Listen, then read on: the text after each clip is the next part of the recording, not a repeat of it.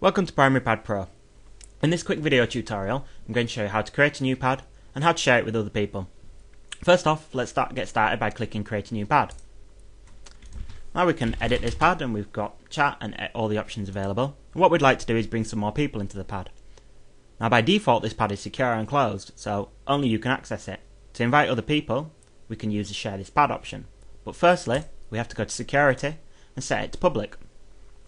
This will then make this pad available for anybody to access. Now, we'd only really like our pupils and other teachers to be able to access that, so we're going to set a password. And let's set the password to demo. Click Save, and now whenever anybody wants to access this pad, they'll be prompted for that password. To share it, click Share This Pad, and either send an email invitation or embed the pad, or you can just paste the link. In this case, it's demo.primarypad.com/2.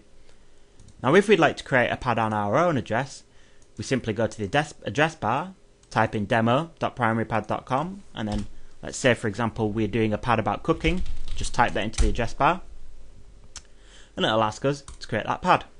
Now when we share the address, if we set it to public first and then set a password, when we then share this address we can just share demo.primarypad.com/cooking and the people access this pad straight away. That's all for this quick video tutorial on how to get started. Any more questions, then please get in touch or use our support or contact.